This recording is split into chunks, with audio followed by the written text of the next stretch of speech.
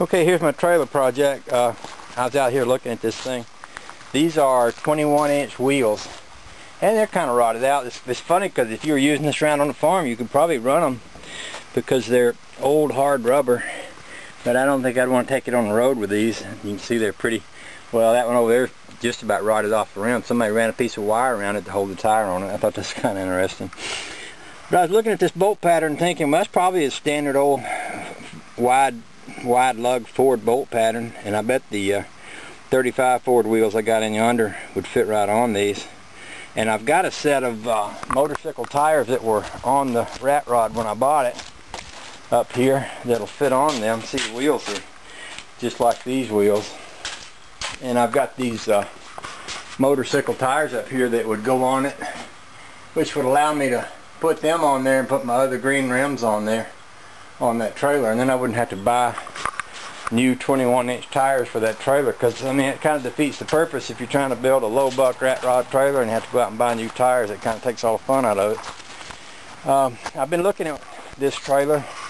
It's set up absolutely in the old style. It's actually set up to be flipped upside down with a trailer bed, and that's why it's got these little pieces of metal hanging down under here, which I'm going to cut them off, because if I build a trailer, I'm going to build it lower to the ground to kind of go along with the car, which is lower to the ground. Doesn't make sense to me to have a great big high trailer.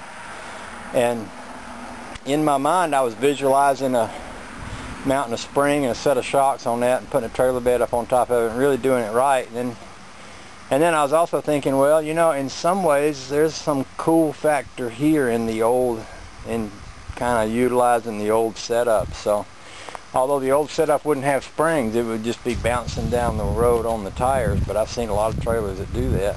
So I don't know, I hadn't decided yet, but I'm going to mess around with it some.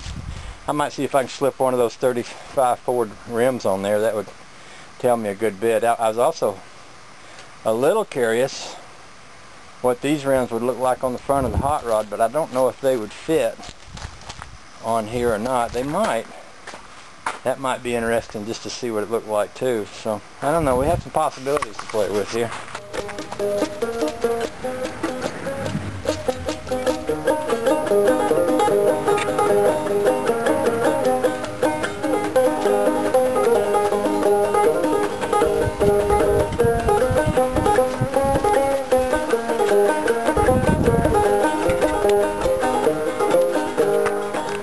Alrighty, this is totally lovely. Yeah, it fits.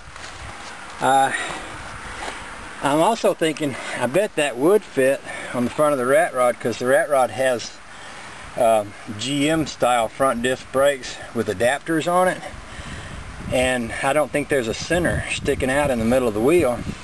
And see, those have those small centers that would go right around this hub, but I don't think it would make any difference if I had me some. If I could restore those wheels, give me some 21-inch rubber, I bet I could put them on the front of the rat rod.